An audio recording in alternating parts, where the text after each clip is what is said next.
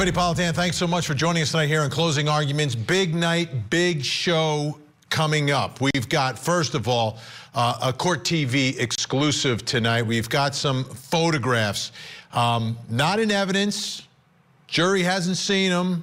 We're going to show them to you tonight. Some of the aftermath of one of these confrontations, one of these blow-ups between Johnny Depp and Amber Heard. It was the one on the staircase.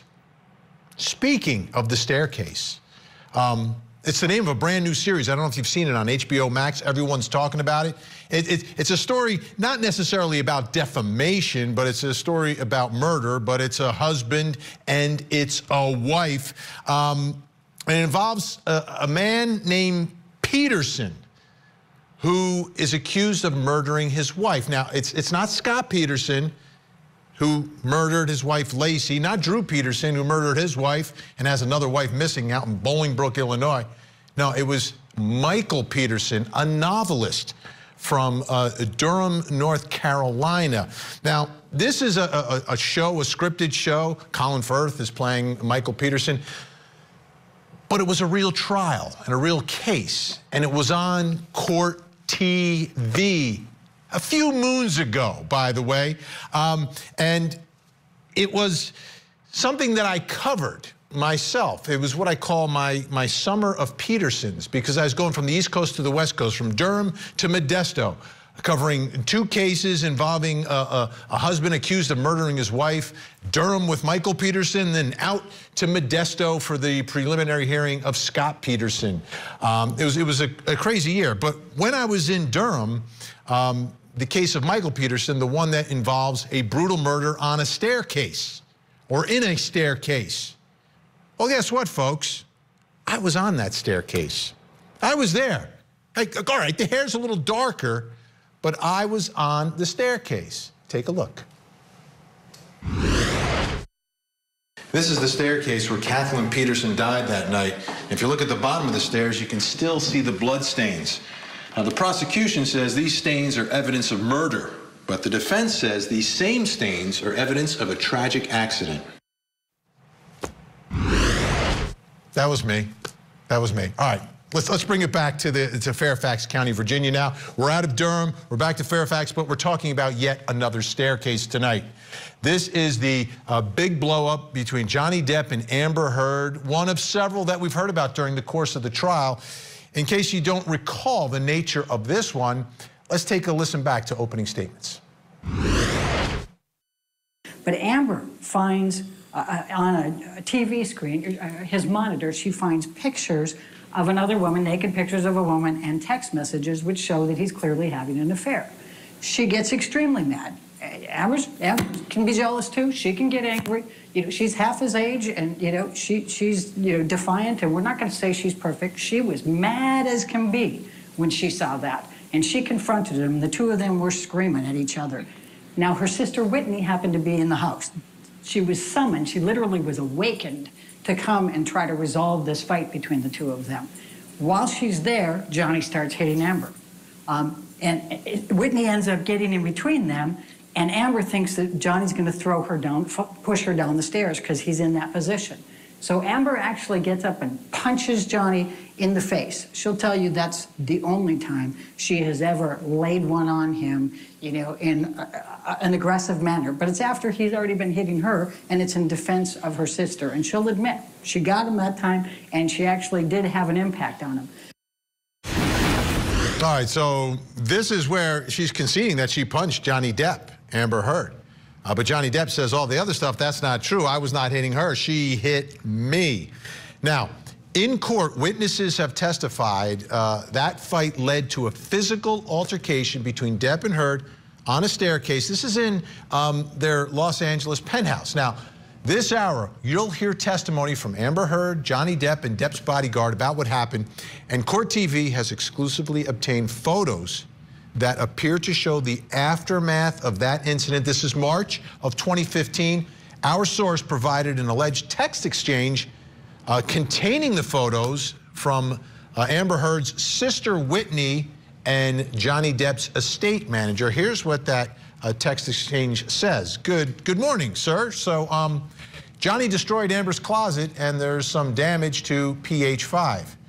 You're the lucky person I should talk to about that, correct? I suppose so. Up. Insanity. Just blank insanity. And now, here are the exclusive photos of that damage. Let's take a look. They show racks of Amber's clothes knocked over on the floor. Racks of shoes toppled over. Both Amber Heard and Johnny Depp's bodyguard testified that Depp caused this mess that you see in the photo, so that's conceded to a certain extent. You'll hear them tell the story in their own words this hour.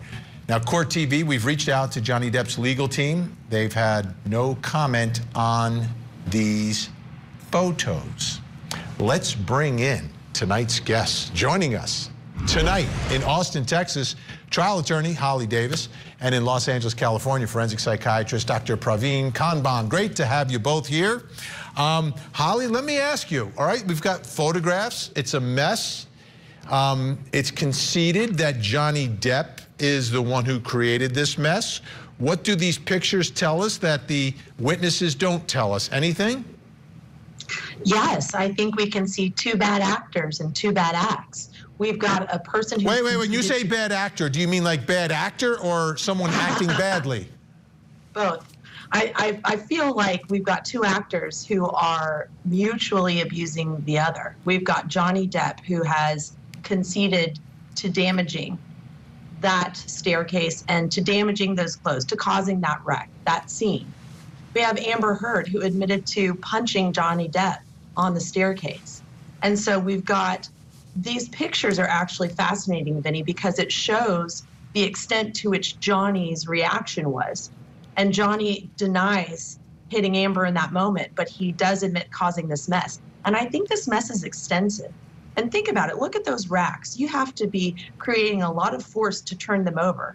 That clothing looks very heavy. So that is a really physical mess that was created and apparently conceded to by Johnny Depp. The question still remains whether or not he committed physical violence on Amber Heard that night. And that's the ultimate question. Yeah. The other part of this is an enormous closet. Can we just all admit this is an enormous closet? Huge. It's a lot of shoes. A lot of shoes. A lot of purses. Okay, Dr. Kanban, I want you to listen to Amber Heard here describing why there was a fight that night, why there was this argument, this confrontation, and then whatever else happened, depending upon who you're listening to. Let's listen. Because we were kind of in the bedroom together the night of the 22nd, which is when he passed out, how I found his iPad. I'm sorry, when you... I found his iPad open. He was texting someone with it open. He passed out, and I saw what he was texting. Please tell the jury about that. He was texting this woman that he had had a relationship with on and off, kind of at the beginning of our relationship. So I recognized the name, but the date was right after the wedding. I freaked out. I immediately, confronted him about it. I was, I didn't care in that moment if he did kill me, which is likely in confronting him at that stage of our lives. I want to focus on three words that she said, Dr. Kanban. I freaked out. When someone says that about their own behavior, what should we take away from that?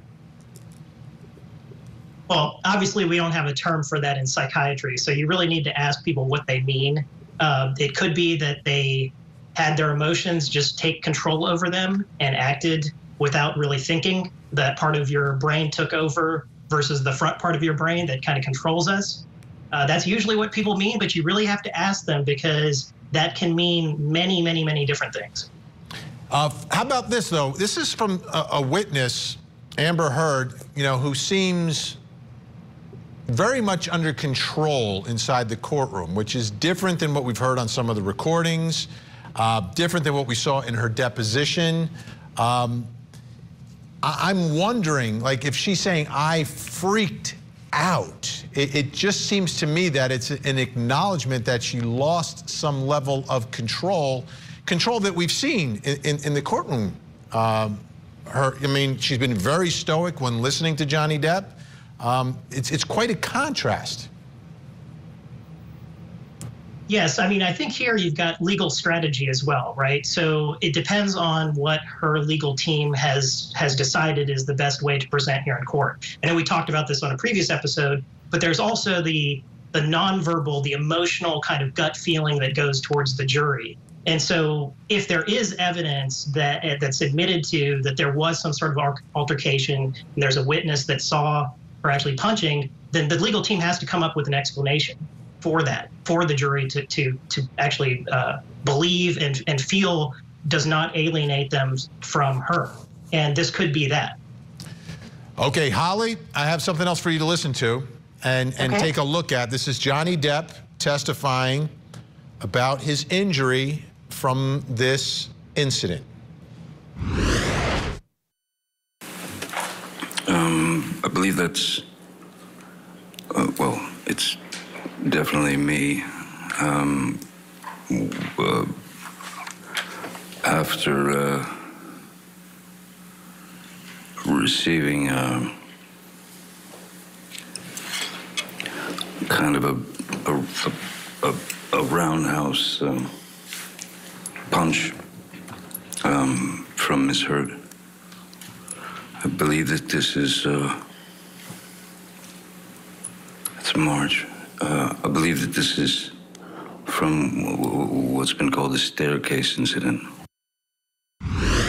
That's what we're calling it. Okay, Holly, which is more revealing to you now? We showed you the exclusive pictures that we've obtained of the aftermath. There's another picture of some aftermath, which is more revealing about what happened.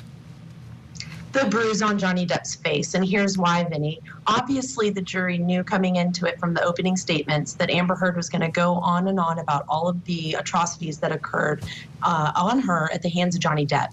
But the fact of the matter is that Amber Heard definitely punched Johnny Depp in the face. And so I believe this portion of her testimony was very rehearsed, very calculated, and strategically designed to explain to the court why, in this case, Amber Heard was the aggressor or the abuser in this instance. And to me, this moment is at the heart of the case for the jurors, because they're asked to believe whether or not the statement in the op-ed was false about her being a victim of domestic violence. And landing a haymaker on Johnny Depp and admitting to that is sort of the opposite of being a victim of domestic violence. So she has to explain this to the jurors, why that's so discrepant from what she's claiming throughout the rest of the trial. Great analysis. That is spot on analysis.